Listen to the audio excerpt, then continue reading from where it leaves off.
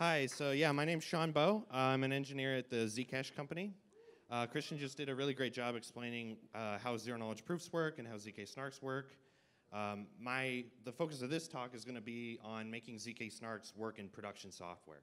So obviously at Zcash, we brought zk-SNARKs into production last year, and it was very expensive to do that, and that's why we're probably the only people that have done that since then. And part of that is because it took a lot of engineering resources to do it, and it also took a lot of auditing. A lot of things can go wrong, and the trusted setup obviously is the biggest thing that I think holds back zk-SNARKs from being deployed in more software broadly. So what are the challenges of bringing zk-SNARKs into production? So I think there's four things that people really kind of stress are the reasons why they can't use zk-SNARKs in production. Usually has to do with curve security, performance, the trusted setup, and I guess circuit design as well. So curve security, I'll go into.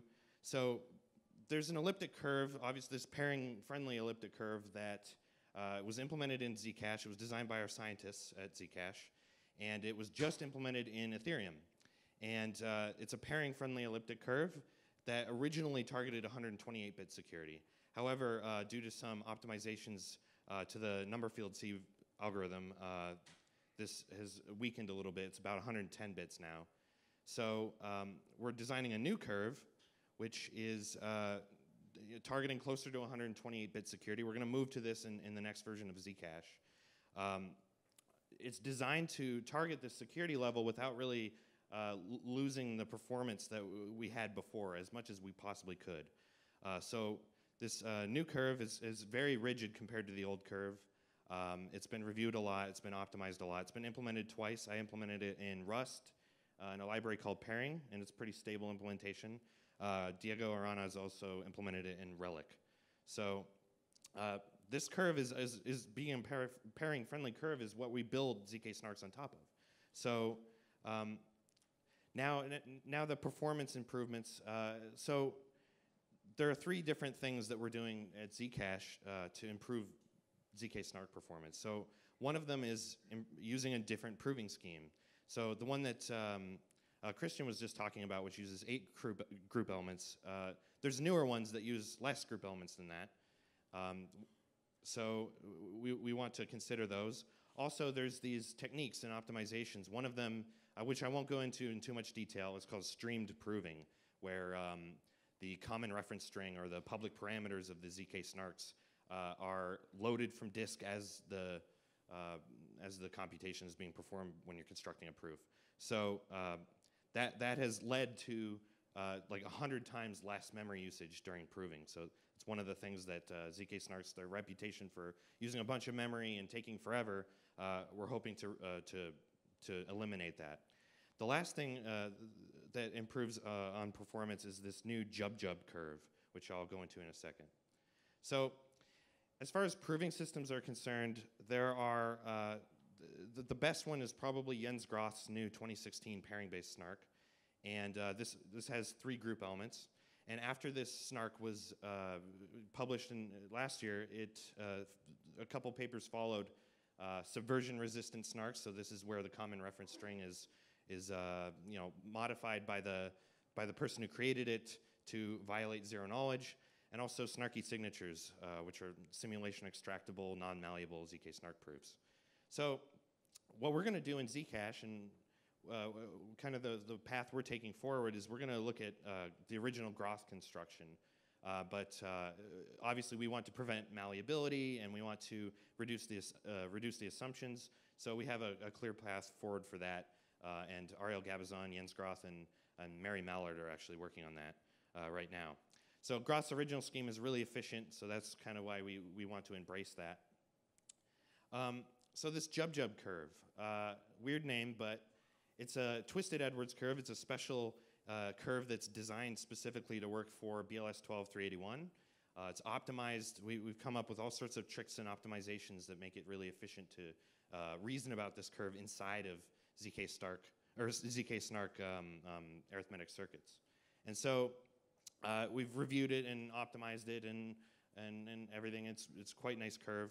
The reason why you would need an embedded elliptic curve inside of your arithmetic circuits is because you can build a lot of efficient cryptographic primitives, collision-resistant hashes and commitment schemes and signature systems and all sorts of things like that. So that allows us to replace we currently use inside of Zcash, we use SHA-256 for everything. And you can use it for quite a few different things, but it's not very efficient to do inside of arithmetic circuits, being a purely Boolean function. So these new cryptographic primitives that are based on these elliptic curves that are embedded inside the zk-SNARK arithmetic circuit are a lot more efficient because they're entirely algebraic primitives. So this new curve, we've implemented it and prototyped it, and building software like Zcash and building arithmetic circuits like Zcash, we end up with significantly better performance, almost 5 to 10 times better. And there's more optimizations that I'd like to talk about, but I can't because they're part of ongoing papers. So now the biggest thing that gets people to not really be interested in zk-SNARKs is the trusted setup. So when we have STARKs on the horizon, which are trustless and quantum resistant and so on, but for now the proofs are still going to be quite large and not easy to compose together. And so we're going to have to deal with SNARKs probably for a long time, or at least until quantum computers destroy everything. So Zcash is going to have to do more of these trusted setups, and other projects in the community, anyone who wants to use zk-SNARKs is going to have to do their own trusted setup. Because for any given statement, you need to reduce it into this common reference string. So we have a new paper that makes this trusted setup a lot easier, which I'll talk about soon. So you can create the public parameters or the common reference string for zk-SNARK schemes with a multi-party computation. And this is what we did last year for Zcash. We performed a multi-party computation where we had 6 people that got together. And the property of this MPC is that only one of the participants needs to be honest. So you would have to compromise every single one of the participants to compromise the final parameters. What does compromising the final parameters mean? Well, it means that you can probably construct false proofs. You can't necessarily violate zero knowledge as long as you verify the transcript and so on, but it's definitely something that we don't want, because in Zcash, for example, that would allow someone to counterfeit unlimited amounts of money. So this is something that really bugs people, obviously. So now you can imagine that if you add more participants than 6, then in maybe like 100 or 1,000, it would be way harder to compromise everyone, or it would be way harder for them all to be colluding in secret. But of course, in the Zcash ceremony, we didn't do that. We had 6 people, and there's a reason why. So it's very expensive to perform this multi-party computation as you add more participants, both logistically and also cryptographically. So this is how the old MPC worked. We had 6 people, and there's this server in the middle that's the coordinator. This coordinator is kind of on a beefy server, and it has to perform some computations.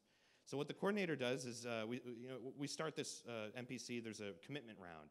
So every single participant needs to commit to their what we call the toxic waste, but what is really just their randomness that they have to end up destroying at the end. They commit to this in advance, and then the protocol begins. So there's this round-robin computation where the coordinator sends about a gigabyte file to Andrew in this case, and then Andrew performs a computation that takes about 45 minutes or so, and then sends back the result. And then the result is another gigabyte, and then this is sent back to Derek. That's another gigabyte, another 45 minutes. And you have to bridge air gaps, and you have to do all these logistical synchronizations that are very difficult. And this just continues on throughout the entirety of all the participants. Then there's a fast Fourier transform, a very expensive fast Fourier transform. We had a really beefy server, and it still took an hour to perform, or 2 of them. So once that's done, then you do this round-robin thing again, and then you actually do it again. So it becomes extremely difficult to manage this as time goes on. So the disadvantage is obviously it can't scale to a large number of participants. A participant can't abort in this, and if a participant aborts, it breaks the whole protocol. So you have to start over entirely. As a result of the fact that it can't scale, participants can't really take the risk to do their own countermeasures, and there are different operating systems, different hardware.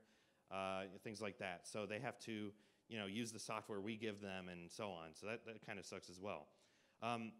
Coordinating all this is very difficult. Everyone has to have a ton of time, planned out in advance. We did it over a weekend that everyone was free shortly before we launched Zcash, but it is unfortunate. So we need to do something better than this. And so we've designed this new multi-party computation protocol. We just published it this week on ePrint. It eliminates this commitment round, and the point of that obviously is that you can have as many participants as you want. And because participants obviously need to maintain custody of their hardware throughout their participation in the ceremony, this is a lot easier to do if they don't have to commit to it and then exist throughout the entire ceremony. They can just jump in, participate, and then leave instantly. So this massively reduces the surface area of attacks and also helps scale the protocol.